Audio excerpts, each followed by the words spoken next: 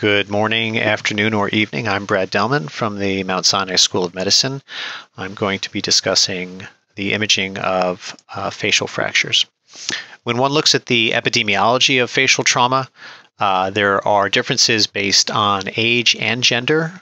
So in the younger population, the non-geriatric population, men tend to be disproportionately affected relative to women, at least 4-to-1, whereas in the geriatric population, there's more of a balance with a slight female predominance.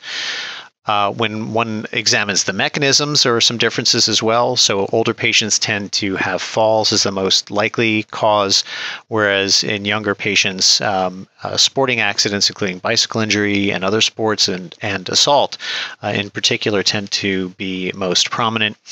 And then also looking at the type of fracture. There are some differences. So isolated orbital injuries are more common in the geriatric population, and isolated mandibular injuries are more common in the younger patient. We're going to talk about many of these types of fractures in the subsequent slides. In the pediatric population in particular, there are three different types or peaks that one would look at. So the most common mechanism for injury in the 5-year or less population would be falls, with about 28% of those requiring operative intervention. In the second half of that first decade, motor vehicle injury is the most common, with a greater incidence requiring operative intervention. And then in older patients, interpersonal violence, IPV, predominates up into the late teenage years. When patients have facial injuries, one should look for concomitant trauma as well. The top three here: concussion, intracranial hemorrhage, and skull fracture, along with cerebral contusion, account for almost 70% of the concomitant injuries. Many patients who get facial trauma will get a head CT. One could make the argument that with these numbers, every patient who has significant facial trauma should get a head CT because of the concomitant or coincident injuries which those patients can have. The imaging techniques have evolved over time. I don't think anyone is doing plain film, although if your CT scanner is down and you need to image, you may be called into service to read some plain films. But I think in general, multi-detector thin section CT, and we're talking sub-millimeter imaging, I think is the most common protocol to use. We at our institution generate bone algorithm and soft tissue for every scan, and we have routine reformatting into orthogonal planes, which obviates scanning into different planes. And I'll show some examples historically of what it looked like scanning in a native coronal plane. The technique should be relatively low dose. We don't need to see excellent soft tissue contrast here. We just need to know that there is soft tissue swelling where that exists. So most of our techniques should be considerably lower than a standard head CT. Here's one from our hospital where the actual measured dose was around 0.38 millisieverts, so fairly low. Techs should be able to do oblique reformats on demand if you need to see a structure to better advantage, and should be able to do volume rendering. The curved or dentascan reformatting is often not required, at least for the initial trauma. I think you can get away with an oblique reformat, so most techs should be able to help you with that if you need to problem solve. Talking about dose, again, there are many different ways to lower dose. The conventional filtered back projection can have quite a variable dose range, as you can see from the literature here, up to 3.6 millisieverts, which is a very, I think, archaic and high dose. Most of our current technologies now allow a considerably lower technique. So if you have ACER, or model-based iterative reconstruction, you should exploit that to the extent possible to reduce the dose while getting good diagnostic yield. Of course, the different techniques one uses will affect images in different ways. And this paper showed on a cadaveric study filtered back projection, different levels of ACER, and model-based iterative reconstruction. And clearly the model-based reconstruction is the smoothest, but you also want to see the sharp bony margins. So whatever technique you have, I would just make sure that the scanner protocol is optimized for looking at subtle fractures, because many of these facial bone structures are quite delicate. Traditionally, the facial bones are considered to be a lattice or a cross-braced structure. The horizontal lattice would include the hard palate at the bottom, the floor of the orbit in the middle, and the superior orbit or the orbital roof at the top. And of course, the rim would buttress that area and fortify those structures quite well. And then, of course, there are vertical structures. So the midline structure, the nasal septum, vomer, the off-midline structure, the medial orbital wall and medial maxillary wall, and then the lateral structure, lateral orbital rim and maxillary sinus. One structure that's not talked about, but certainly helps to prevent racking back and forth, is the anterior maxillary sinus wall, because that can contribute somewhat to stability. And this, of course, this pattern of cross bracing is used in architecture. It's very stable until, of course, the moment of force is too significant to sustain that, and that's when we would see the fracture. The classic facial injury is the orbital blowout fracture. This results when a structure too large to fit through the orbital rim impacts the bony contour. It could be a fist, could be a ball, maybe a frying pan, and that transmits force through the bones. And the first phase here of two phases is the bony transmission. And it's not unlike the P wave in an earthquake. So the primary wave is a compressive wave, and that compression causes fragmentation of the bone, but doesn't necessarily displace it. It's the secondary wave, the S wave, which results from compression of the globe and recoiling of the soft tissues that results in the actual blowing out of the structures into the orbital floor or medially or wherever the orbital fracture tends to go. So it's a biphasic structure. The sequence of events here is very rapid, probably 25 to 50 milliseconds, so it's imperceptible to the person being hit. And when you look at the type of fractures you see, this is a common pattern where the floor of the orbit is displaced into the maxillary sinus. As I mentioned, we used to do direct coronals. This was a coronal done in extension, so that the patient's neck is hyperextended, the patient is prone on the table, and that's why the fluid level is inferiorly. We don't do this anymore because patients who have facial trauma may have coexistent cervical trauma, and we don't want to exacerbate that. But this is a good example of the fluid level that one might see and the amount of blood that one might see from an inferior blowout injury. You can see fractures even on the axial source images. So the normal contour of the orbital floor should be fairly smooth and sweeping and maybe a little bit curvilinear as it is on this side. On the left here, there's clearly fragmentation of the orbital floor and then protrusion of soft tissues into the maxillary sinus. So you can often see these fractures even without reformats. It's often a good idea to challenge yourself if you see a abnormality on one plane to go back and try to see it on another plane, even if you wouldn't have seen it ordinarily. This is a very gross example. You will see some more subtle examples. One consequence of a blowout fracture is an ophthalmos. So as the intraorbital volume is diminished, because the fat and muscles are displaced into the maxillary sinus, the globe will sink in. And this pattern that you see in the lower right is a classic feature. So you get prominence of the superior sulcus. The lid drops down because the globe isn't protruding as much anteriorly, so there's nothing really to keep the lid up as much. And the actual orbital aperture is diminished compared to the contralateral side. So this is not an acute case. There's no swelling here. So this patient is probably many days to weeks out and presented for repair. But this is the consequence if a significant amount of intraorbital soft tissue is lost as a result of trauma and is not yet repaired.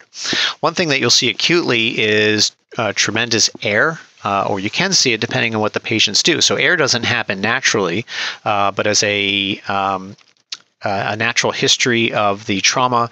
When someone gets hit in the eye and they get a nosebleed, which invariably happens, they will blow their nose. And in blowing their nose, they increase the intranasal pressure. And that intranasal pressure forces air through the defect in the bone, wherever it happens to be, into soft tissues. You'll start to see air in areas where you shouldn't expect to see it, including within the orbit, and then the superficial emphysema or crepitus. So much of this is actually caused by the response of the victim after the trauma rather than the trauma itself. And it can be very intimidating. This is a very disfiguring appearance, albeit transiently, for someone to see, because it looks like there's significant soft tissue swelling when in fact it's air that should resorb relatively rapidly. Trauma can be quite severe. This is from the literature showing an orbital floor fracture and the globe hanging out in the maxillary sinus. Most of our cases, fortunately, aren't this significant. I will point out here that there is deformity and irregularity of the globe. We do not do a very good job at seeing globe perforation, although if you see overlying scleral margins or deformity of the globe, we should at least suggest it. So inferior blowout fracture, I think we see most commonly. There is some debate in the literature about which is more frequent. Inferior or medial. Here's an example of an acute medial blowout fracture where there's fat herniating into the ethmoid cells on the left and significant soft tissue swelling adjacent to that. You see that on the soft tissue window. You see it on the bony window. It's something to comment on. And of course, the globe looks like it's retracted slightly because of the volume loss in the orbit itself. You can see mixed patterns of inferior and medial blowout, as we see in this case. One of the interesting aspects of that 3D volume studies have shown is that we can calculate how much we expect the globe to regress into the orbit based on the volume loss of orbital tissue. So in this case, they measured 2.3 cm cubed, cubic centimeters of herniation of tissue into the maxillary sinus, and their rule of thumb is that since every roughly 0.7 cubic centimeter of bony volume expansion results in 1 millimeter of enophthalmos, this case would probably result in about 3.5 millimeters of enophthalmos, which would be cosmetically significant and probably should be repaired. This is a classic pattern for an assault case. Most of the orbital injuries from assault tend to be seen on the left because that's what a right fist strikes. In this case, we see significant emphysema, medial blowout fracture, nasal fractures, and extensive soft tissue swelling, all compatible with that pattern. I'd mentioned the extensive emphysema. Don't be alarmed, but we do want to make sure that the clinician is advised that much of what they're seeing clinically is actually due to air rather than hemorrhage or edema. There's a balance between what leaves the orbit and what enters the orbit. So if a patient has more escape of fat and muscle, that is into the maxillary sinus or ethmoid cells, for example, if that predominates over the entry of air or hemorrhage or edema, the globe will sink in, and that is what we would perceive as enophthalmos. If the opposite occurs, if you don't have much escape of fat or muscle, but you have a lot of air, from example, from nose blowing, that may be perceived as exophthalmos because you increase the amount of soft tissue pushing the globe out. And of course, they can be balanced. So if you have an escape of fat and muscle and a similar entry of air, hemorrhage, and or edema, the globe may look to be a normal position. It's important for us as radiologists to highlight tissue escape that we see because there's a balance between escape and entry.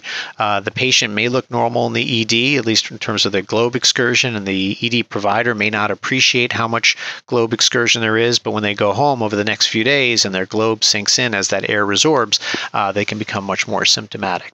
Among trapdoor injuries, there is a phenomenon called the oculocardiac phenomenon, in which afferent pathway leading from the orbit through the ophthalmic branch of the trigeminal nerve into the brainstem leads to a vagal suppression of the heart rate. So when patients try to gaze superiorly, they develop bradycardia. This is an example of what happens after repair. So the image on the top is a patient who had an entrapped orbital floor fracture on the right, and you can see by these reference lines, the midline of the pupil is significantly depressed. The globe looks a little anophthalmic, as we had talked about earlier. The superior fissure is exaggerated, and then after surgery, looks like relatively close after surgery because there's still post-operative change, the pupil is now better aligned. So many of these surgical procedures following blowouts are aimed not necessarily at cosmetic reasons, but a patient can't walk around with diplopia, and so a repair would be necessary. Additional techniques that can be used include mirror image overlay. So this is from the literature showing overlay of the left orbit, which is normal, and superimposed on the right to help with planning of surgical repair and to ensure that there is a symmetric resulting product. In the literature, there are older reports of how to describe the degree of tenting of the globe due to increased intraorbital soft tissue. So in this case, on the top, you see an axial T2 image with significant proptosis of the right globe and stretching of the optic nerve. It's important for us to at least recognize visually, you may not take an angle measurement, but to at least recognize visually when you start to see angulation of that posterior globe margin due to tethering by the optic nerve, that probably does suggest a significant displacement of the globe and may require emergent surgical decompression. Of course, surgery would be based on the clinical pattern. There are other types of injuries. We talked about inferior blowout and medial blowout. This is a rare posterior blowout, someone hit in the eye with a ball. Fairly uncommon, but note that the fat from the orbit is running into the middle fossa, and there's even some blood here, which looks like it's stopping at the suture. This is probably an extradural or epidural hematoma focally in the middle fossa. There's also a blow-in injury, which requires a very specific moment of force on the lateral orbital rim. Again, buckling here, causing significant displacement of fracture fragments, which could impinge upon the optic nerve, at least in the right area. Here it looks like it's below it, but note the intracranial air. One can see dehiscence of the lamina papyraceae or a medial blowout, and sometimes it will be unclear what is actually present. So in this case, on the upper panel, there's very smooth displacement of the medial wall, and I can't tell whether this was a prior orbital injury or if this is dehiscence. Dehiscence typically stops the basal lamella, which would be appropriate in this case. So distinguish that from the pattern below, where there's this marked irregularity stranding from the medial rectus into the defect. This is clearly a post-traumatic injury. You may not be able to tell the difference. I think if there's no soft tissue swelling and no visual symptoms, that is likely to be just watched, however. Also used prior studies. So this is a case that came in for orbital injury, and there's a defect in the right lamina papyraceae, fat extending into the defect. I didn't know how old that was. It looked very chronic, but when I looked in our PACS system, I found a very old head CT from 17 years earlier, which showed the same defect. So do exploit the prior imaging. Orbital rim injuries, when you see them, again, there's a high likelihood of exposure of the sinus to the intracranial compartment, and that becomes an open injury. So in a case like this, it's not going to be a subtle diagnosis. There's multifragmentation of the right orbital roof through the frontal sinus with soft tissue swelling in the sinus. Here you can see a clear break into the anterior fossa, and you'd want to mention all of these things in your reports. It's important to decompress orbital hematomas early. This is a patient who presented relatively soon after trauma and has a subperiosteal hematoma. Here's a little fleck of bone that was displaced and downward displacement of the globe. This person elected not to have this repaired, and then on the follow-up exam, they had all of this new ossified response to that hematoma, and now their globe is permanently deflected. So if surgery is going to happen, it should happen soon after the hematoma so that it can be decompressed completely and without chronic sequelae, as we see here. Ocular perforation, as I mentioned, is not something we call well, but you may see it. In this case, there's an overlapping pattern of the sclera, suggesting that this globe has ruptured. Detachments come in two varieties, retinal and choroid. Choroidal detachment does not quite meet the optic nerve head, and that's because there are vessels which sort of tether the most medial aspect of the choroid. So you'll see this sort of pattern here, where you see the as I liken a C on a baseball seam to choroidal, versus this pointed pattern, which I liken to the tip of an R for retinal. So this may help you remember which is which. One pattern that you may see following skull base injury is a CC fistula. So this is a contrast CT showing significantly enlarged left superior ophthalmic vein relative to the right. You see it on the axial projection, and you'll see it on the coronal projection. This in itself, it should be suggestive of a CC fistula. If you do a time-resolved MRA and you see in the arterial phase, if you start to see venous drainage, and in particular, if you start to see the superior ophthalmic vein as you do here, that suggests early communication and fistula. Either a dynamic CT or, in this case, time-resolved MRA can show you similar information. This is what happens when you do an angio. So this is a left internal carotid artery injection, and right when you get up to the cavernous segment, there's filling of the cavernous sinus, inferior petrosal sinus, not only on the same side, but under the sella and to the contralateral side. So you shouldn't see venous filling on an arterial phase. That suggests fistula.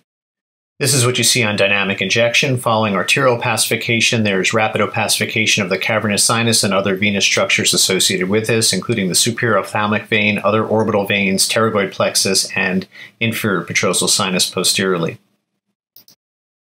Nasal injuries are probably the most common facial trauma, but we don't see most of them. If you look at the contour of the nose here, it looks very symmetric, and the clinician may have trouble determining where the fracture is per se. CT is going to show you the bony landmarks to much better advantage, including some air due to internal laceration. And these can be very subtle. Here's a minor step off of the nasal bone with some soft tissue swelling here. Again, very minor findings. Look for them, you'll see them.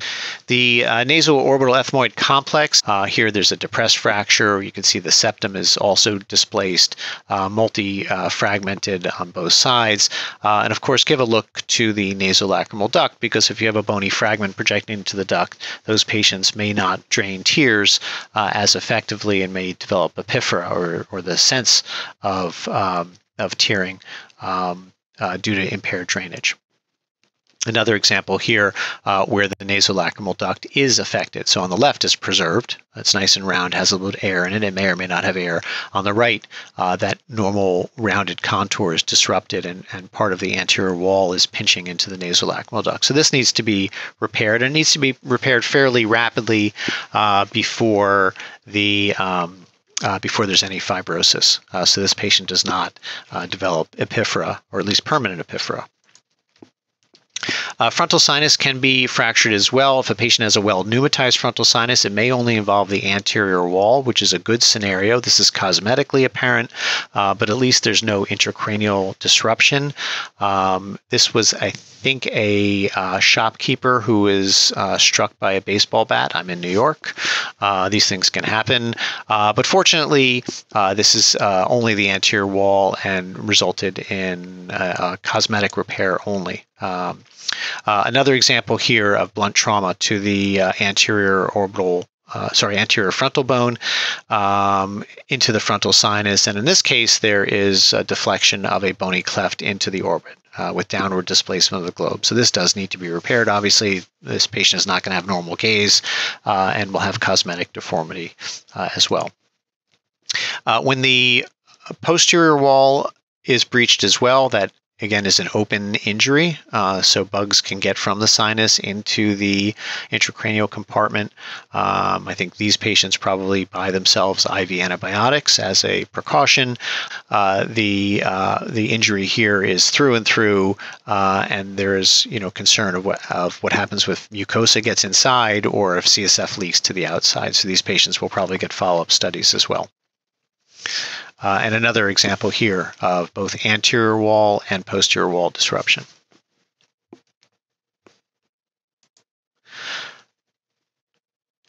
Look for intracranial air. As I said, that's a very ominous sign. Surgeons need to know about it. The ED docs need to know about it because that represents a more aggressive antibacterial regimen.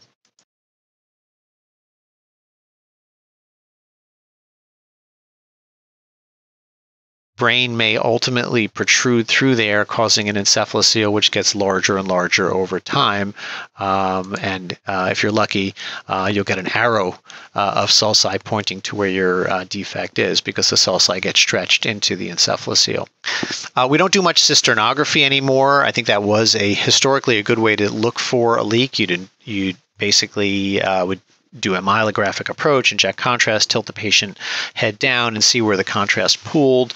And in examples like this, if you see contrast in the sphenoid sinus, we know that there is a leak. Not a great mystery, right?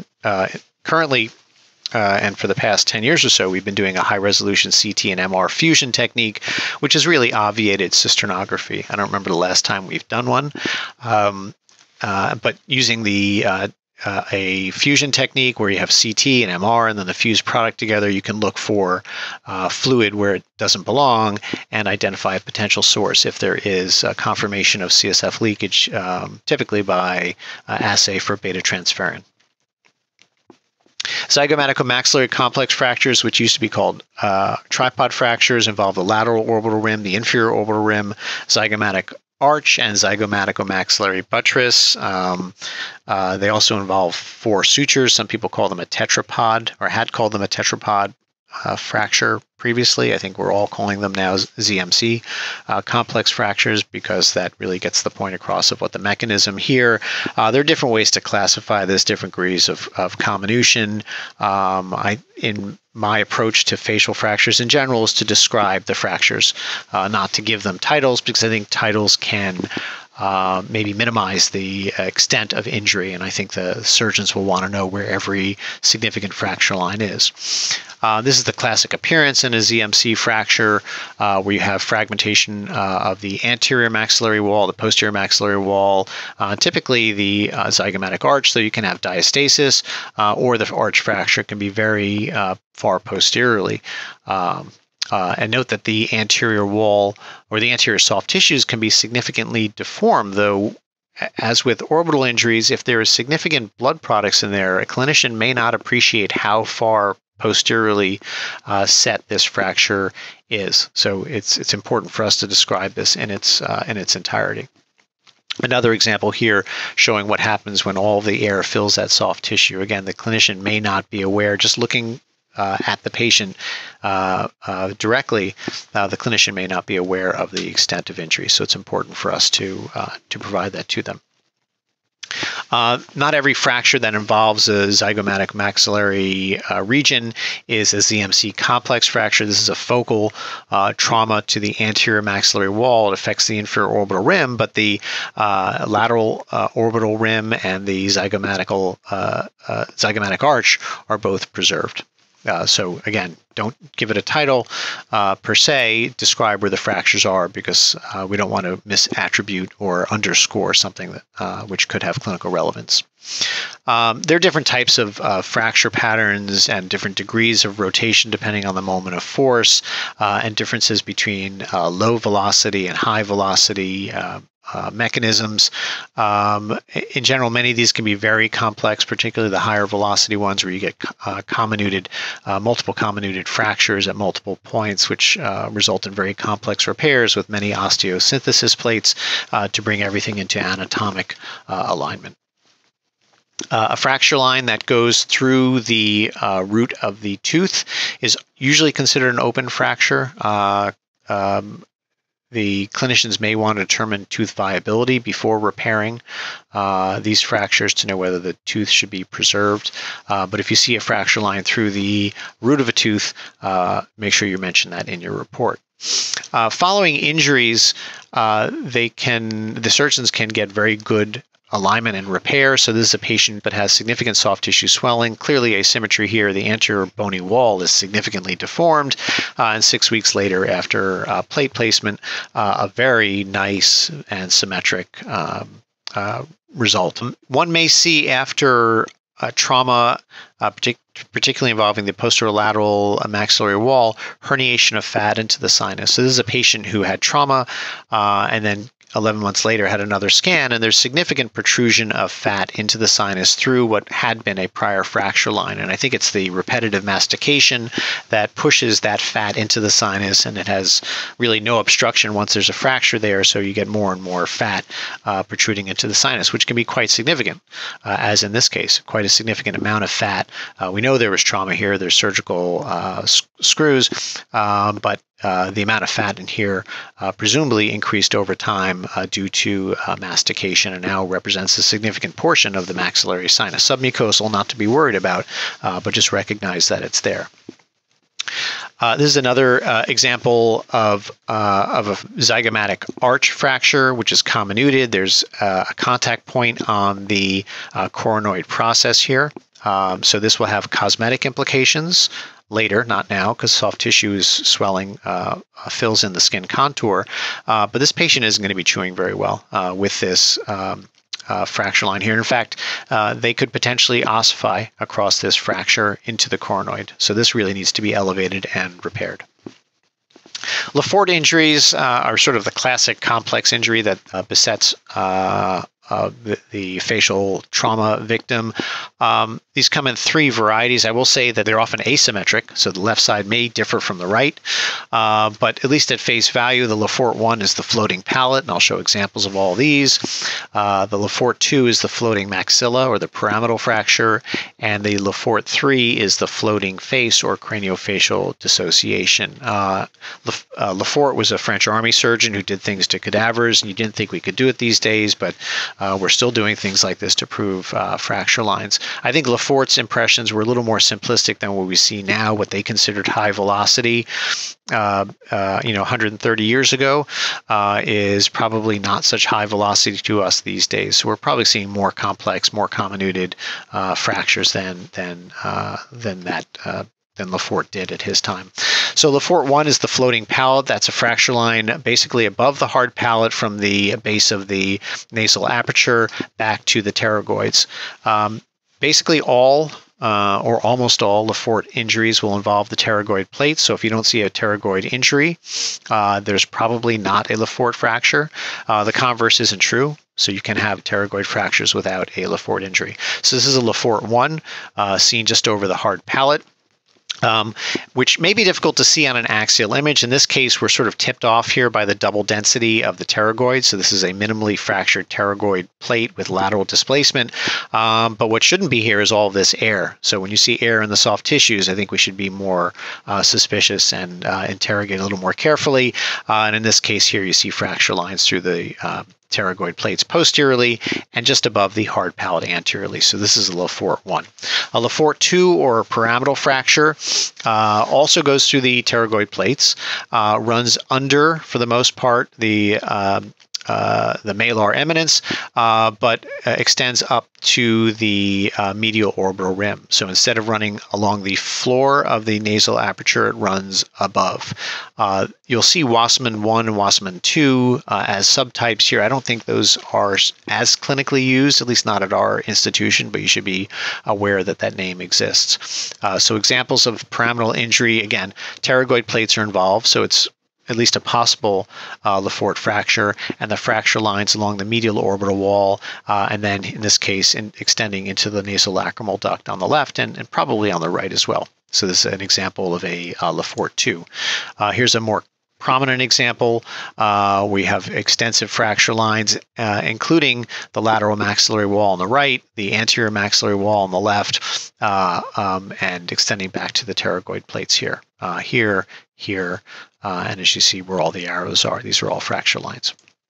Le Fort 3, or craniofacial dissociation, is a much higher injury. It involves both the medial and lateral orbital wall, including the orbital rim, and you have to break the zygomatic arch or have some sort of diastasis to let this happen. So you want to look for which one of those is present.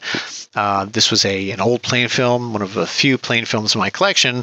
One of the few plain films I think I can read because I can see the fracture line through the lateral orbital rim, the medial or supramedial orbit on the right, also possibly on the left, but definitely the lateral orbital rim on the left. So this is a plain film example of Le Fort 3. This is a CT example where you see the high fracture lines. Note that you see lower fracture lines as well. Le Fort injuries are not exclusive, so you can see asymmetric pattern, as I said earlier, or you can see two different fracture lines on the same side. This is one of the reasons I don't like to use that gross classifier of Le Fort fracture, Le Fort type 1, 2, or 3. I really like to describe where the fracture lines are because I think you have to be very specific with what structures are involved. And again, back through the pterygoid plates, which you pretty much need for a Le Fort injury. Here's another example, lateral orbital rim, as well as inferiorly. So this is a Le Fort 3 component on the right. This is a Le Fort 2 component on the right in the same patient. As I had mentioned, pterygoid plate fractures are almost always present with the Le Fort, but you can see them in isolated sense. They tend to be associated with other types of fractures, though, not Le Fort fractures when they are present. For example, ZMC, mandibular fracture, temporal bone fracture, etc. So make sure you do look for the pterygoid plates. They're very fine structures and they're very deeply situated, so they're relatively protected. But when they do fracture, look for other fractures. In this case, from the literature, there's a lateral pterygoid plate injury and then also a temporal bone fracture that goes along with it. Mandibular fractures are, as I said, different in frequency between the younger population and older population, and there are different areas of susceptibility. So condylar region fractures are susceptible due to the binding of the wide mandibular ramus to the condyle through a thin, narrow condylar neck. Angle fractures are susceptible in a couple areas where the cross-sectional area tends to be thinner, or by the molars, which is an intrinsically weak area. Symphysis fractures are noted in the region of the central incisors, and then body fractures as well. So look for all these different fracture types. In general, mandibular fractures are fairly easy to see, although the plane that you look at them on may not show them to the best advantage. So exploit your multi-dimensional reformat. Ask your tech if you need an oblique reformat to show you the structure of the fracture line as well. So here's a typical example where you have fracture posterior to the molars on the left, and then sort of in the mid-arch on the right. The mandibular arch is a kind of a ring, so you can see two fractures because it's a ring, but you can also see one fracture if one of the condyles subluxes. So a typical ring has to fracture in two places, right? Otherwise it can't fracture. The mandible, because it's a partial ring, can fracture in two places, or it can fracture in one place with subluxation of the condyle, allowing that first fracture to happen. So you want to comment on that if you as you see it. The soft tissue swelling can be extensive. This is not going to be a mystery to an ED or a trauma doc when they see this. Extensive soft tissue swelling, they're going to know that something's going on there. If it's acute trauma, it's going to be a fracture. And the 3D reformat showing two fractures on this case on the left side, although you can see them contralaterally as well. Some people will use curved planar reformats or the Dentascan. I think in general, if you don't have this ability available, certainly if you're reading a trauma rotation in the middle of the night and you don't have someone to do this for you, you can just ask the tech to do an oblique reformat along the arch, and you get almost the same information here. So this pattern here looks very similar to this pattern here. And you get basically the same information. You want to look at where the inferior alveolar canal is, because if that is disrupted, the patient will have numbness in the V3 distribution, which would be an undesirable outcome. So that's the end of this lecture. I thank you for listening, and it's been a pleasure.